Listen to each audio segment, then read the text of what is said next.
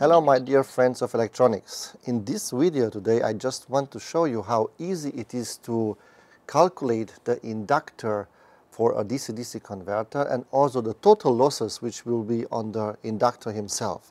For this reason I will use this online tool, and after I will introduce this parameter like I will choose first of all, of course, a buck converter. A buck converter, and after choosing the buck converter I have to input the parameter. I have a minimum input voltage like 18 volt. My power supply which I took from my laptop is 19 volt and the maximum voltage is 20 volt. The output voltage will be 5 volt because I have here a USB application, and not 2 amp. I have a much more powerful output, even more like 3 amp, and the switching frequency will be 2 megahertz.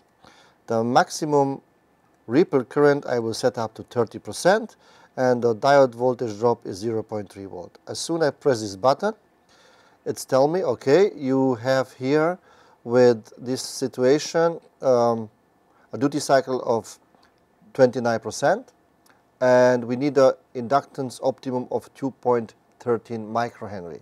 I will choose, because I know which I implement here, it should be this 2.2,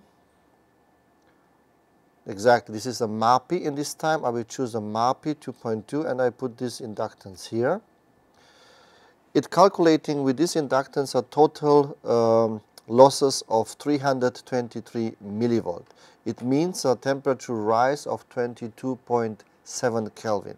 But I just want to check here because I will have a load with even 4 amp, and at 4 amp with this inductance it should have a 29.8 Kelvin temperature rise. So this is what the REDEXPERT are calculating, which is not using just 50% duty cycle. It's considered the real duty cycle himself, not the 50% Steinmetz error corrector. It will be based on not simulated value, it's based on really measured value. All this value which is implemented in this software are based on measured really values. So this is in the theoretical part. Let me see what means on the PCB. So let's go to the infrared camera. Now I will check the input voltage, 19 volt, correct, and check the output voltage, 5 volt, 5 volt, correct. Now I will check the input voltage, 19 volt, correct, and check the output voltage, 5 volt, 5 volt, correct. Now I will check the frequency if it's correct.